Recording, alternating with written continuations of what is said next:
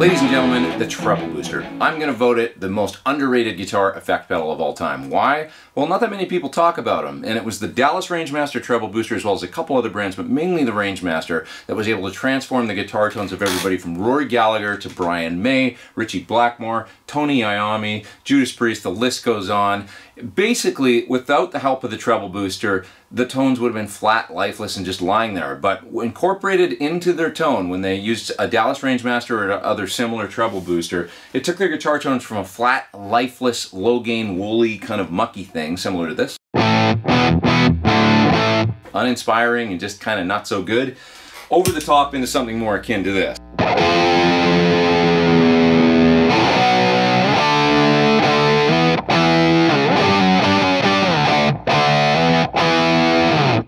And the next thing that happened was countless great songs and riffs were born. So I find treble boosters kind of infinitely fascinating. They were essentially like a band-aid sort of effect. They were trying to solve a problem really with the amplifiers of the day that couldn't be solved by, you know, adjusting the controls on the amp itself. I'm going to read right off the Rangemaster Wikipedia page, which is incidentally a pretty cool resource. I'll include the link in the video description down below. But it says, the Dallas Rangemaster Treble Booster was an effect unit made for guitarists in the 1960s. Its function was twofold: to increase the signal strength of the guitar going into the amplifier, and to increase tones at the high end of the spectrum, a treble booster. The need for treble booster arose in the 60s as British tube amps such as the Vox AC30 or Marshall JTM45 tended to produce a slightly dark, muddy sound when overdriven, particularly when used with humbucking pickups. A preamplifier that also boosted treble proved a solution. And here's where things really get interesting. Additionally, the vintage components in the Rangemaster circuitry could add characteristic distortion and overtones to color the guitar sound, much in the way of more modern overdrive pedals that kind of exist today. So that's where things really get interesting. It was kind of an imperfect solution to a problem with the amplifiers of the day, and it was actually introducing distortion into the circuit. And lo and behold, look what was born. So much great rock and roll out of kind of a happy accident. The incredible blues rock guitar player Rory Gallagher was an early adopter and user of the Rangemaster Treble Booster. He'd plug it into a battered Vox AC30 with his battered 61 Strat and get an amazing guitar sound. Now, Brian May from Queen, perhaps the most famous user of the Rangemaster Treble Booster, but here's Brian actually giving Rory full credit for giving him the idea for using the treble boost. But he was incredibly patient. He was packing up his own gear. That's the kind of man he was. He was packing up his guitar and his amp and everything. And he had the grace to speak to us. He didn't go, "Get out of here. What are you boys doing in here?" And I said, "How do you get the sound? What is it?" And he said, "Oh, it's very simple, but I have this guitar and I have this amp, AC30 amp, which is like nothing else, and I have this little treble booster, little Rangemaster treble booster, and that's where the sound comes from."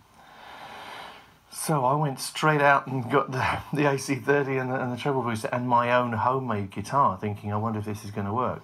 But basically it did. As soon as I plugged in, I went to a place called Take 5 in Wardour Street, not far from the Marquee, and found a battered old AC30 which was for sale for 50 quid, I think. Plugged a Rangemaster treble booster into it with my guitar, and it gave me what I wanted. It made the guitar speak. So it was Rory that gave me my sound, and that's the sound I still have. That's my voice. So I have so much to be thankful to Rory too for.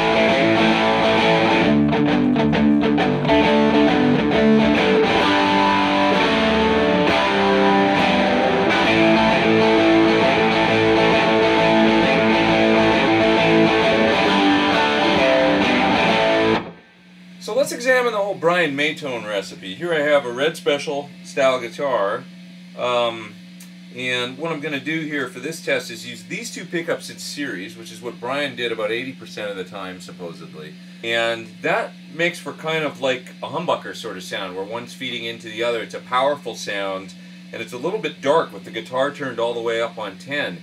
But Brian's a big volume control guy, always was, and so rolling that volume down kind of cleans things up. The amplifier, I've got on 10 right now. Okay, so AC30, normal channel from about 1963, I think, this amplifier. Original speakers and the whole 9 yards. The speakers sound a little, like, broken in for sure, maybe too broken in on this amplifier. They're a little on the woolly side almost, but this is an amazing amplifier. So essentially you just got normal channel on 10 right now, and if I start bringing up the guitar volume, it sounds like this.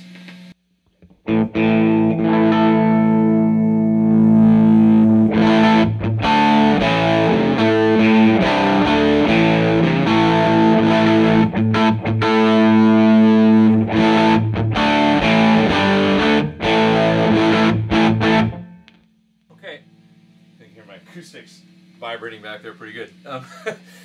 So it's loud. It's not incredibly loud, I don't think, but you know, 30 watts on 10, but you can hear how dark and woolly it is. It's not really a usable tone for rock and roll. If I turned the guitar all the way up and tried to play some Queen,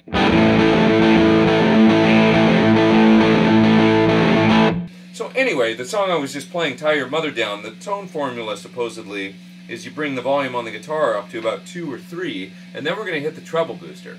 Okay, so the Cornish treble booster over here on my desk, I've got the 2-channel Cornish, and you know, supposedly this is the version of the treble booster that he made for Brian to tour with in the 70s.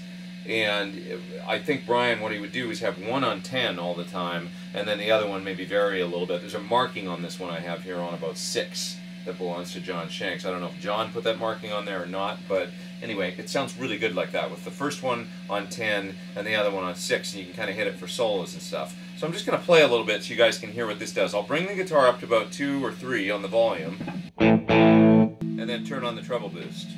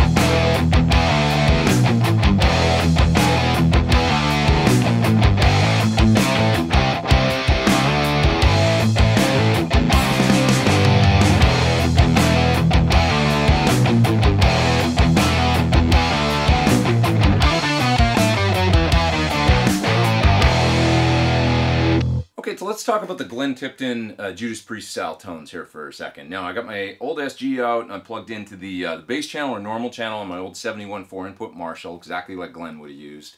An old 4-input Marshall just like that, probably from that era. I've got the amp on about 5, and I want to show you what it sounds like without anything else going on. Just the guitar into the amp, no pedals on.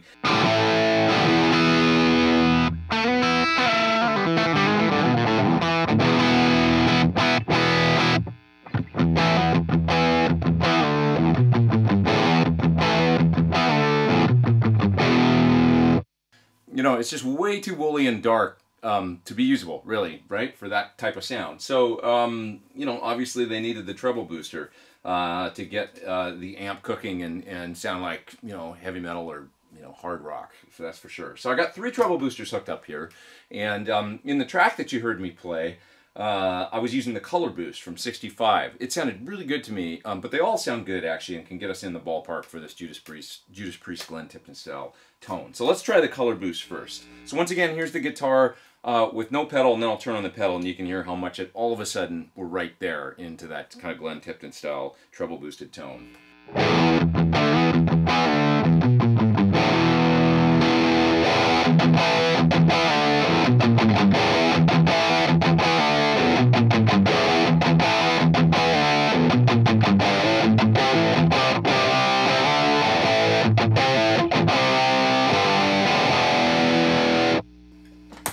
Okay, let's check out what the Constellation sounds like for this sound now.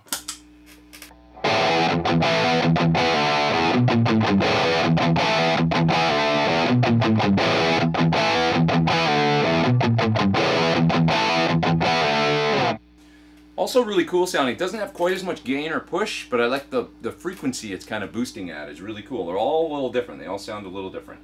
The Dynaranger from Divided by 13.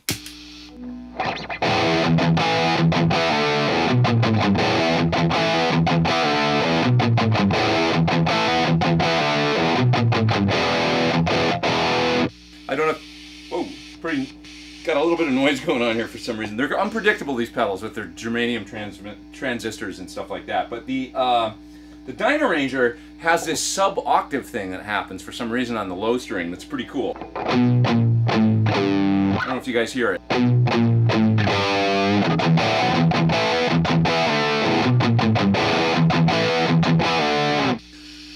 It's almost like a little ghosting or something that's going on. It's really cool. So a couple of these treble boosters have kind of a tone control on them that basically lets more bass into the signal, I think.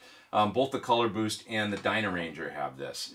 And definitely for, I would say, the Brian May style tones and also for the Judas Priest tones and stuff, you want the least amount of bass as possible. I'm going to show you what it sounds like when you start adding more bass back in.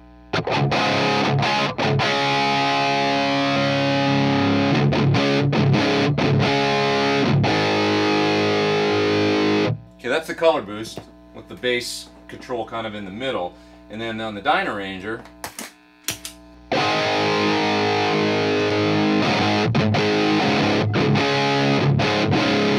sort of their version of the same thing. And you might say to yourself, geez, that sounds woolly, but so what's that good for? Well, it's perfect for this.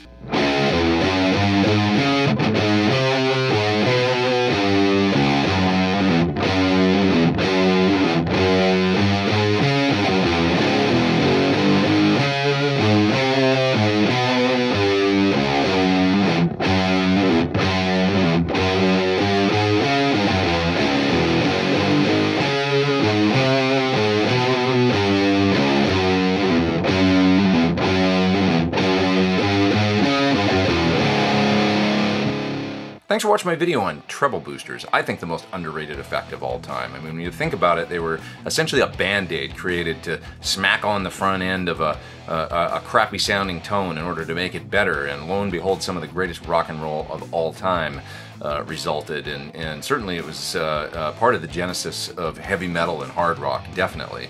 My hope is that a young guitar player today might take an effect like this and stick it in front of a not so good sounding, maybe crappy sounding amplifier or something, and the light bulb will come on and maybe they'll write some of the, cool rock riffs of the future. That'd be a cool thing, I think. So check out a treble booster if you've never tried one. They're a hell of a lot of fun, I think.